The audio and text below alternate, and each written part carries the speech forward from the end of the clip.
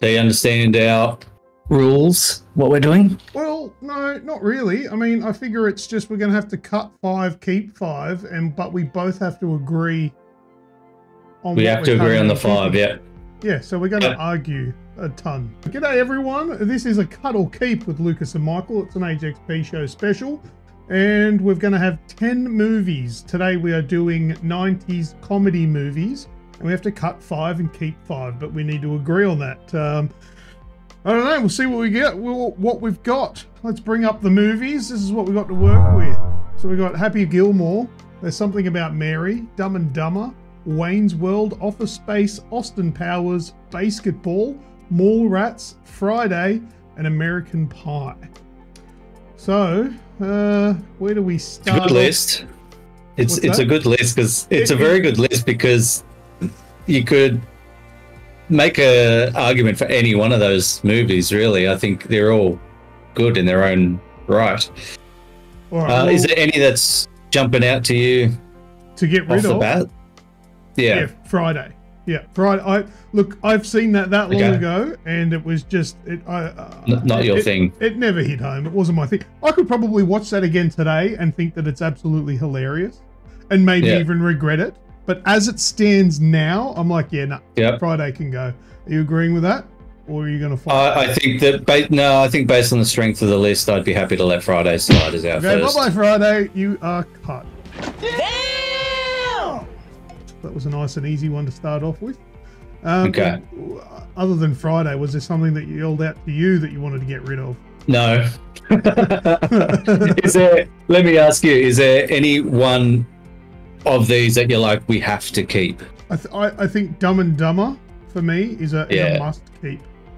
I knew you were going to say that, and I think I would agree. I think we can keep Dumb and Dumber. All right, we'll leave Dumb and Dumber alone. Is it just a comedy classic? Looking at the list, and there's 2 Mike Myers films on here. So, out of Austin Powers and Wayne's World, what do you think is the weaker Wayne's film? World. Said that very quick. Yep. If I'm picking between Austin Powers and Wayne's World, I'm sorry, Wayne's World's got to go. Look, Wayne's World is funny. Oh, shwing! But Austin Powers, my God, the quotable lines in Austin Powers. The quotable lines. I think Dr. Evil alone probably nudges that ahead. I'm pretty sure it's from the original Austin Powers, and I think it's the scene. I think his name is Fez. It's played by Will Ferrell. Will Ferrell. Yep. Because doesn't he come back in the second? Does he make an appearance in that? Or he does come back. Actually, it's not Will Ferrell or Will Ferrell, whatever his name is that I'm thinking of. It's actually Tom Arnold.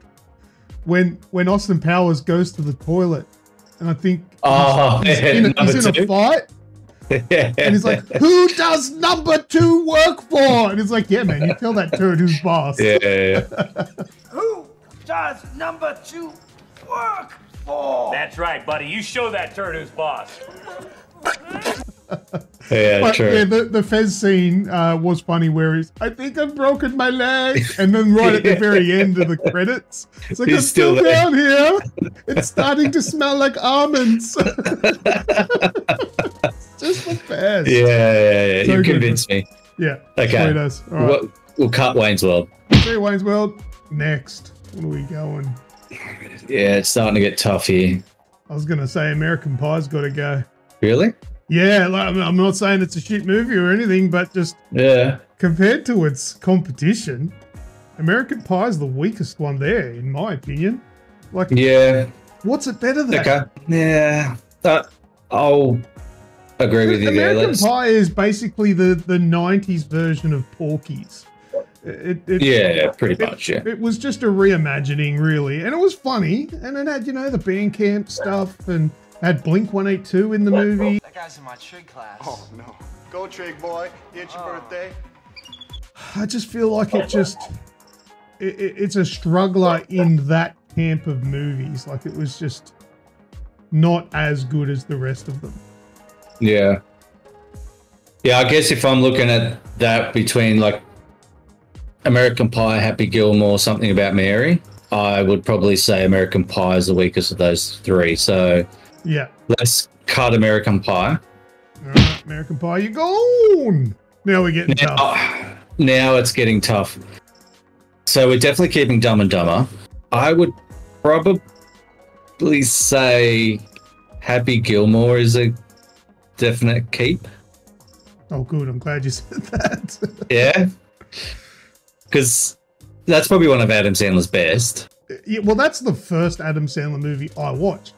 I didn't know anything about... what was the previous one? The one where he was at school? Billy Madison. Billy Madison, yeah. I hadn't heard of that movie until after I'd seen Happy Gilmore. Yeah. Happy Gilmore was actually the second film at the drive-ins that night. We actually went to see... Oh, right. Good old drive-ins. I can't remember what the first film was. I think it might have been, I don't know, Independence Day. Did they come out around the same time? I'm not sure. We went to see some... Would have been a similar time, mid-90s. So. We went to go see a massive film that was coming out. And back then, the Blacktown drive-ins, you just bought the one ticket, but there was actually two feature films that played. Happy Gilmore was the second one, and we were going to leave. And then we thought, oh, we'll just see what this is, because we'd never heard of it. We had no idea what it was. And we watched the first 10 minutes, and we did not leave. We loved it. It was hilarious. Yeah. So, yeah, that's a definite keep, I think. Yeah, good. Okay. I also want to make a case for Mallrats. Because I'm not fighting you on Mallrats. Okay, good. Because I look at that list and it's probably one of the more unique ones of that list. Yeah. In terms of the sense of humor and stuff, and Kevin Smith classic. So I think definite keep. Yeah, no, I'm not going to fight you on that. Absolutely amazing. That was basically my introduction to Kevin Smith movies. I know you and the guys that we went to school with, you guys forced me to watch Clerks. And I'm like, this movie's black and white. Why are we watching this? This is garbage. 37. My girlfriend sucked 37 dicks. In a row? Hey, try not to suck any dick on the way through the parking lot. Hey, you, get back here. We don't live in the time of black and white. Why are we watching a black and white film? This is crap. He's forced me to watch it, and I appreciate it today. But back then, I was like, "This is shit." But I was just being defiant. Yeah, absolutely. I think I felt that I'd already formed my opinion based on it being black and white, and just didn't appreciate it. I think it's a classic film today. But that saying, Mallrats was more accessible. It was absolutely. Yeah. But I love Clerks. I think Clerks is amazing. I love the dialogue in Kevin Smith films are very well written and witty and really funny. And so and Mallrats once again was the first one that probably brought me around and made me think, no, okay, these movies are actually really good. The kid is on the escalator again. That kid is back on the escalator again. Leave it alone. What? Oh, fucking take all you want. I'm gonna get a medic. There's a little boy caught the escalator.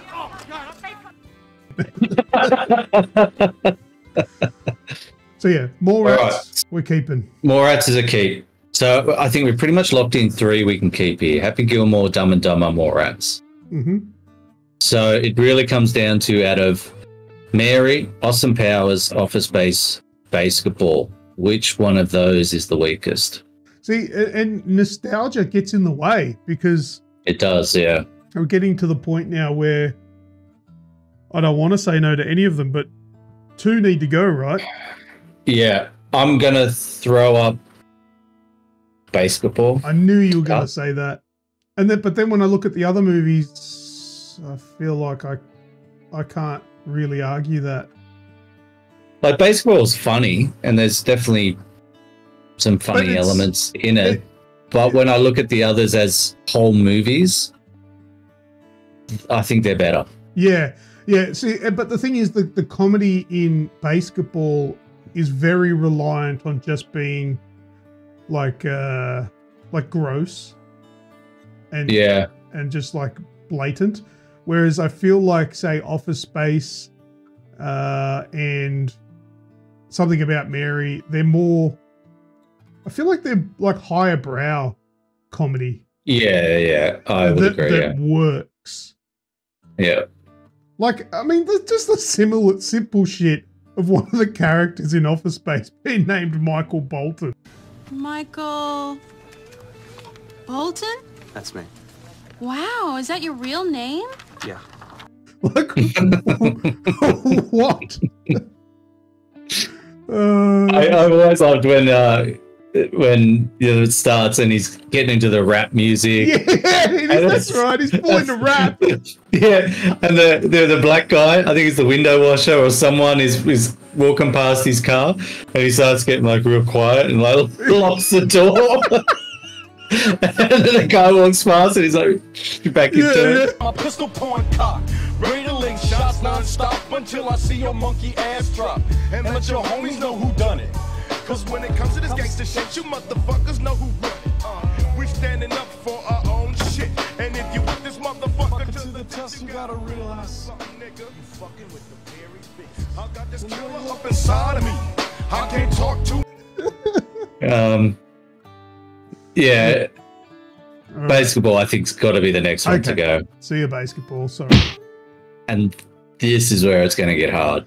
Yeah. Pick this last one. Part of me was thinking I'd cut Austin Powers, but now after you mentioning that earlier, that was such a good film. I don't know if I could cut it. But then Office Space, now that we've spoken about it, that you've got what's his name? The boss, Oh yeah. Just move your desk back a little, okay? I always just remember his name as Frankie. He had like the black hair. Yeah, black hair. He had the mullet. Guy's dad? Yeah. Oh, the neighbor. You're thinking of the neighbor. Oh no, I'm thinking of the neighbor. That's right. Yeah. No, that was Frank. Yeah, that's right. Yeah, no, different character. Yeah. But no, the boss was pretty cool. He was like, I'm gonna need you to work on Saturday. Hello, Peter. What's happening? I'm gonna need you to go ahead and come in tomorrow. So if you could be here around 9, that would be great. Okay? But yeah, the neighbor, and he comes around, he's like, yeah, dudes. Lawrence, what would you do if you had $1 million? I'll tell you what I'd do, man. 2 chicks at the same time, man. Something About Mary, it's a funny movie, but the story is quite good through it. And there's lots of funny things that happen on the back of... Is that the movie where the cop keeps wanting to show his cock? It's like, just have a look at it. It's not small. It's thin. it's pathetic. It's like a piece of spaghetti. Was that it? Was that that? I'm pretty sure it is. You're saying your wife cheated on you because your penis is too small? It's not too small. It's too thin. Okay? My dick is too thin. I got a thin dick. No, that's Juice Bigelow. Oh, different movie. Bigelow. Oh, is it? Oh, okay. Yeah, that's right. It didn't feel right. Sorry, Something About Mary. I was confusing you. That's Something About Mary's Franks and Beans. And, Yeah. How'd you get the beans above the Frank?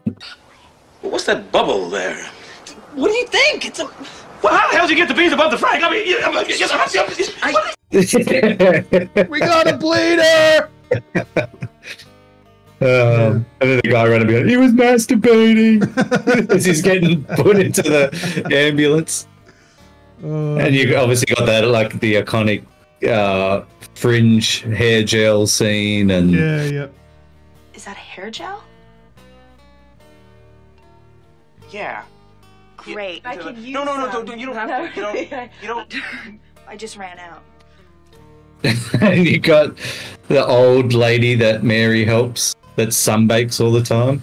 Is it Matt Dillon's character that's looking through the binoculars and then like she's naked? Yeah, and she's like all like wrinkled up and shit. Like you see her boobs like are old all leather. shriveled and leather. Yeah. Yeah. I think it's got to be Office Space. Gets the last cull. I guess when you think like the more iconic moments and scenes and stuff, Austin Powers and Something About Mary are probably have more in that sense. And I'm looking at this list of like rewatchability. If I'm stuck with these 5, all right. If you're happy with that, Office Space. I'll help. Yeah, I'll happily agree. Let's cut Office Space.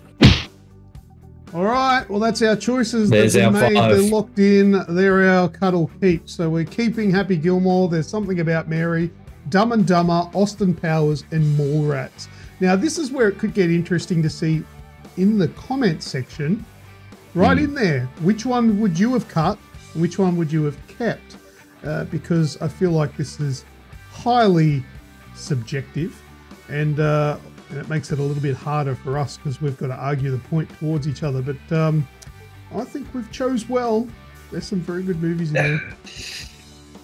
It was hard. It was very hard to pick 5. And I reckon if we did this again in a week with the same list, we could probably end up with a different 5 films, to be honest. Yeah, maybe. But I'm happy with the list that we've ended on. Fantastic. But yeah, absolutely. Give us your cuts and your keeps in the comments because I definitely think there's going to be a lot of variation in the answers there. All right, fantastic. All right, well, check out our next video, which will very likely be I don't know, some other 90s films that we'll do. Thank you very much for watching this one. Don't forget to like and subscribe. I'm Lucas, that's Michael, and we'll see you next time. See ya.